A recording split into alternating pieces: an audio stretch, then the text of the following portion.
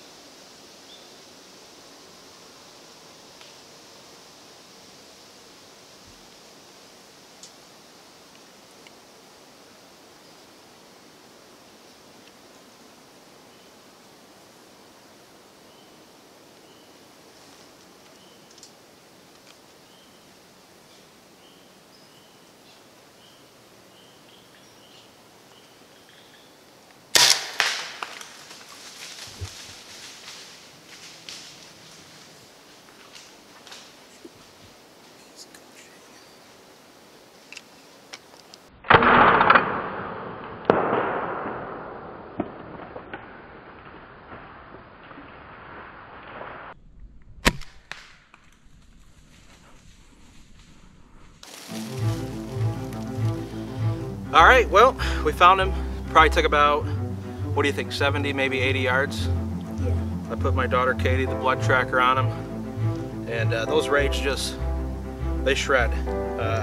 The blood trail was easy, and it's my best deer yet. It's a 10 point. It's got one fresh broken point there, so it makes it a 9, but super nice, and thanks for watching.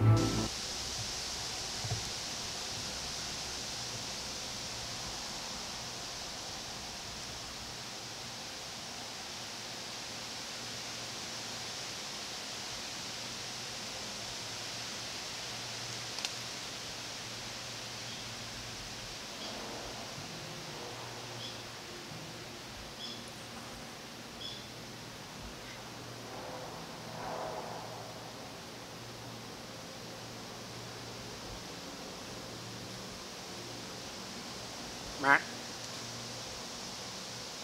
Matt.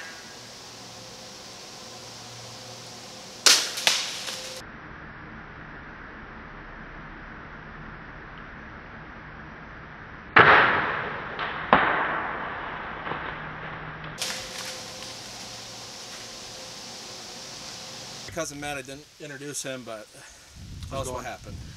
Last light, this guy came in and we weren't really prepared the way it came, the angle it came. So by the time we got prepared, it was kind of around some trees. We had to wait for it to get out of some brush. When I shot, I believe that the arrow deflected off of some branches and ended up hitting it in the back. But Rage Broadhead still took it down 50 to 60 yards. We ended up finding it, so it all worked out.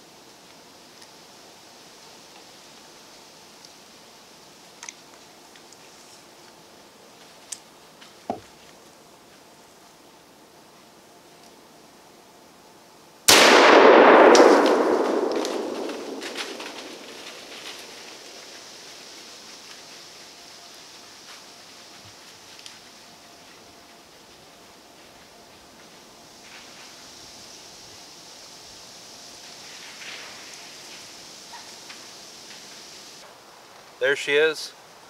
First doe that I've shot with the 450 Bushmaster on the AR platform. Like I said, had those 5 doe come through. The first one I couldn't tell the size, so I was gonna wait. This was the biggest one of the group that I could tell. So I decided to go ahead and use my doe tag, and I'm gonna go ahead and donate this one.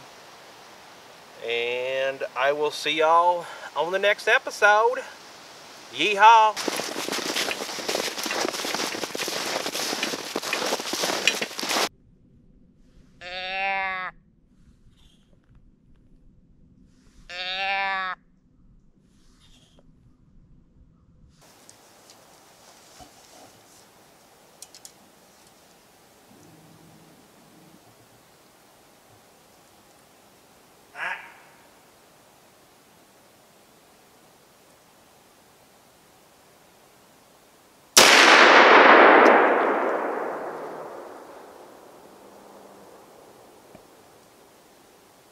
I don't know if I had a good beat on it or not. You dropped it. Did I? Yeah, it's down.